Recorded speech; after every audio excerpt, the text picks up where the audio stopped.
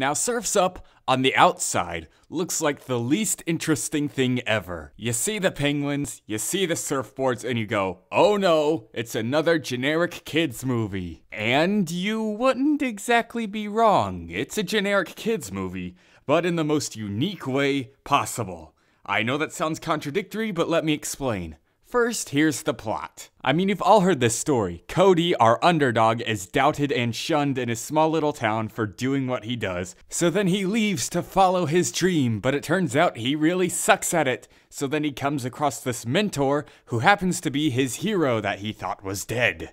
Ooh, plot twist. And with that mentor's help, our main character Cody learns that maybe winning isn't everything. Ooh. Yup, I can hear the groaning, but this is where it gets interesting. You see, this movie isn't formatted like a movie, it's more formatted like a documentary / sports reality show. So of course there's fourth wall breaks, there's character interviews and all that, but also because of this, most of the dialogue in this movie is improvised. Characters overlap each other when talking, they stutter sometimes, they chuckle at their own jokes. It's great. It feels so natural. And trust me, it can lead to some of the most hilarious moments I've ever seen in animation. Oh, crap. What are you standing here next to me for? Go talk to her, man. No, I'm not gonna talk to her. She's digging on you. She called you crap. Joe. And also because the dialogue feels more natural, so do the characters. For example, our underdog Cody isn't the generic underdog, you know, the modest, soft-spoken, never mean towards anyone kind of guy. You know, he has some full of himself moments. He has some bratty moments sometimes. He has some moments where you want to smack him in the head. He's just him. He's a character. Go try it out. That's what I'm... Maybe I will, Good. huh? Piece of junk. Watch! Oh, that was a nice ride, man.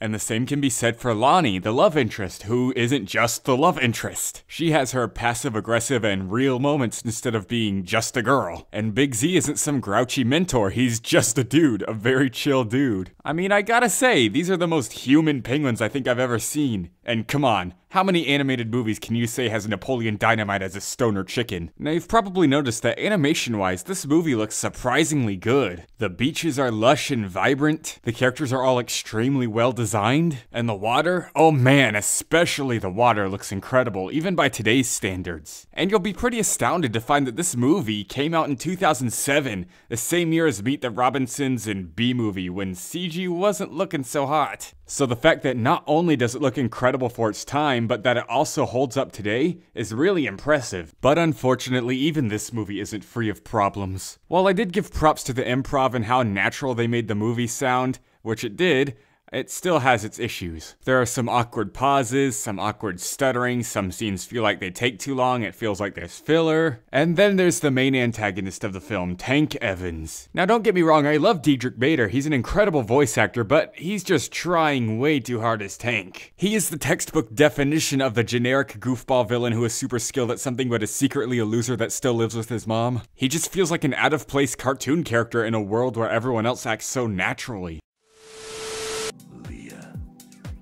I'm gonna say that one more time. Leah. Oh, yeah. That's a sweet, sweet lady. Tank, are you polishing your trophies again? Mom, I wasn't polishing. I was talking to my friends. Now you could make the same argument for Chicken Joe since he's another comedic relief, but I know quite a few people in real life who act exactly like Chicken Joe. He's not that far off from reality where I have never even seen anyone act remotely close to Tank. But yeah, while this movie does seem to have all the positives that comes out of relying on improv, it also has a lot of the negatives as well. Overall though, I say Surf's Up is a very unique experience. Yes, the plot is generic and there are a couple out-of-place characters, but I think the stunning visuals, fantastic humor, and interesting format more than make up for it. So in my opinion, Surf's Up gets a B+. And I hope the camera's rolling, because you're gonna want to watch it over and over and over and over again. It's gonna be awesome!